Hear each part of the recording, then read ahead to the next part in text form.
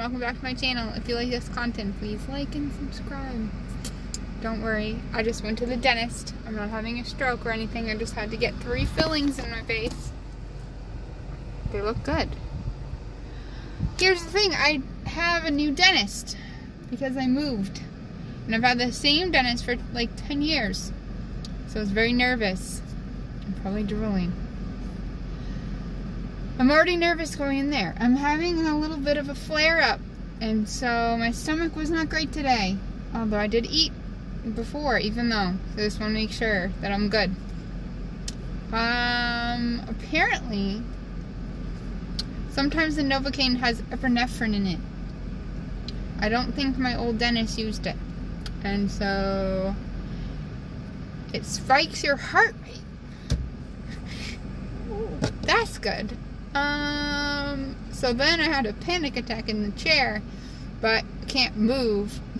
So the hygienist was very good. I think she was intuitive. She put her hand on my shoulder and like pressed it down, which was good. Every so often she would just pressure.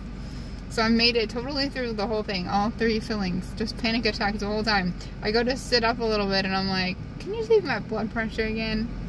155/100.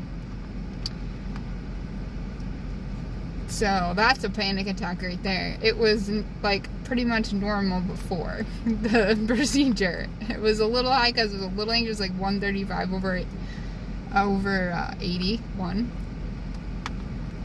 But yeah. So then I had to sit in the chair for a few minutes and she put it on the TV. And now I'm just really proud of myself because I made it. Flary stomach, anxiety attack, still got the 3 fillings, didn't get out the chair. Done. Warrior.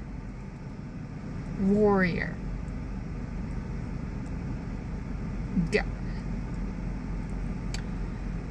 So now, I just wait for my face here to feel like, you know, something. And I'm good to go.